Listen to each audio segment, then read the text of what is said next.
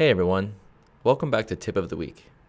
For this week's video, since we're sort of moving out of those summer months and into the fall months where it's a little more gloomy, I want to show you my tips and tricks on how to create a nice moody portrait using ON1 Photo RAW 2018.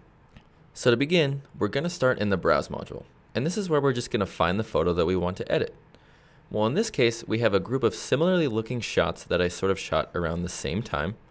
Well, if we want to compare those photos, all we need to do is simply click on them, and we can head into compare view mode here.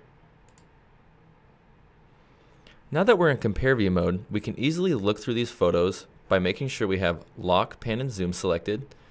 And now if we click in on this photo, we can zoom in and really tell which photo has the best focus, the best expression, and the best composition for what we're trying to accomplish. So right away after zooming in on some of the faces here, I noticed that this photo is a little too soft and it's lacking some focus in her eyes. And then I also have a couple other expressions where her eyes are halfway closed. So if we want to remove those photos from our compare view mode, all we have to do is hit the slash key on our keyboard. It'll remove the photo for us instantly. So I'm just going to zoom out real quick and I'll find the photos that we don't want to have in our compare view mode. And I can just remove them instantly. So now that we have it down to 3 different expressions, now we can pick which one we like the best. So I'm just going to zoom in again. And I really actually do like this dramatic expression she's giving off here. So I can just grab this one and we'll see if we like that a little bit better. I'm going to still go with the dramatic one. So I'm just going to remove these with the slash key. If we zoom out, now we have the photo ready and we can take it into develop and start editing it. So I can just head over to the develop module and it'll take me into it instantly.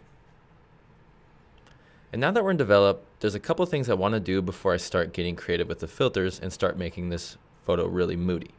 And the first thing I want to do is I want to crop it a little bit.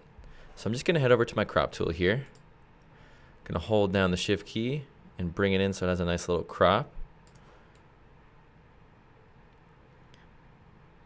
Probably about right there. Just hit enter.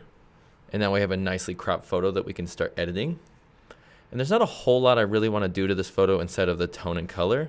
I really only want to just pull out a little bit of the contrast and maybe a few of the darker areas of my photo. So what we can do is I'm just going to pull up on the exposure slider a little bit just to bring a little more light into my shot. And then I'm going to pull up on the contrast slider so that it'll make my image pop a little bit more and come to life. The next thing I'm going to do is I'm just going to pull up on my midtones to make it a little bit more evenly exposed. And then I'm going to pull up on my shadows so that I can reveal a little bit more of the darker areas in my shot. And I know our photo isn't looking too moody right now, but that's because we're just establishing a nice tonality, and then we're going to make all the moody stuff inside of effects. So the last couple things I want to do instead of develop to this photo is I just want to head down to my black slider, and I'm just going to hold down my J key so that I can reveal my true white and true black in my photo. I see that I have a little bit of true white in her hair, but that's not a big deal. So you'll notice that probably on the background where all this dark area is, if I pull back on the black slider, it's probably going to get blue pretty fast. Well, I'm just going to pull it back to about a 6, just so there's a little bit of true black in my photo. And the last thing I'm going to do is I'm just going to head down to this temperature slider, and I'm going to warm up the photo a little bit. And that's going to bring back some of that warm color in her face and also in these flowers here. So now if we hit the backslash key on our keyboard and look at our original photo, you'll see that we have a nicely exposed photo to take inside of effects. So let's head into effects. And the first thing I want to do to this photo before I actually add any filters is I see a couple smile lines down here, and then she's got a few blemishes on her face. So we can easily just grab our retouch brush here. And now we can just remove these smile lines real quick. And any blemishes that we see.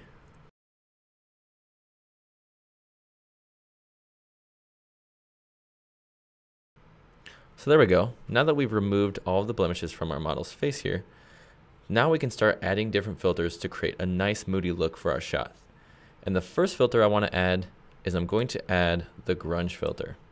And the grunge filter obviously is going to work right away at getting our photo to that nice moody grungy look. And there's a bunch of great presets in here that I like to use. I usually just like to hit the lighter one. That's going to give me a nice moody look, but also it's going to maintain some of the colors and also some of the brightness in my photo so that it's not too dark for my liking. And if you do decide that you want it a little bit darker or a little bit brighter after using a preset, you can just simply head down to your brightness controls and you can get it how you like. Or if you want it a little bit more color saturated, you can just use your saturation slider and give it more color as you please. I'm just going to stick with the lighter preset. I really like what that's doing to my shot. If I turn this on and off, you'll see it does a great job of sort of subduing the highlights around her and then giving us this nice moody look. So the next filter I want to add a filter that deals with this area of highlights around her face and her expression. So I'm going to add a filter and I'm going to add a vignette. And I'm just going to make sure I click Big Softy. And you'll notice right away that if I turn this on and off, it does a great job of sort of subduing this backlit highlight around her hair and really bringing the viewer's attention into her expression.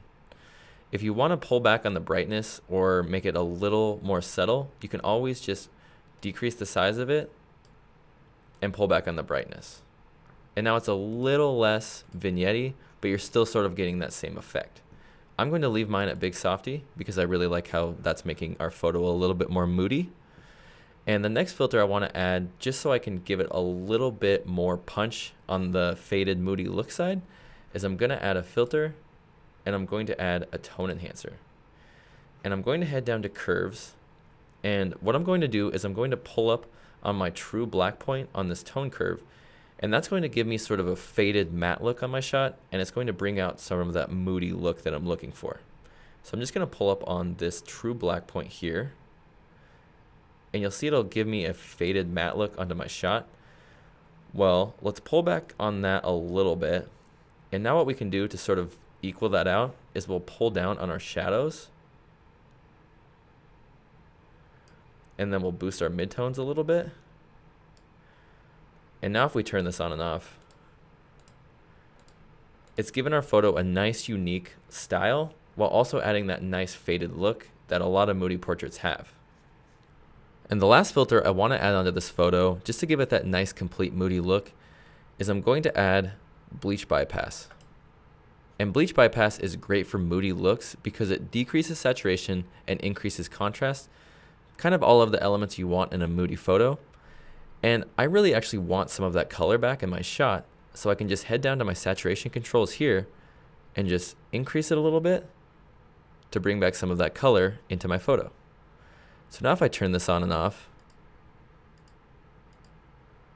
you'll see it's doing a great job of giving us a nice moody look while also maintaining some of the color in our shot. So if I hit the backslash key on my keyboard, you'll see we've really taken this image and made it a nice moody portrait. Thanks so much for watching and stay tuned for next week's tip of the week.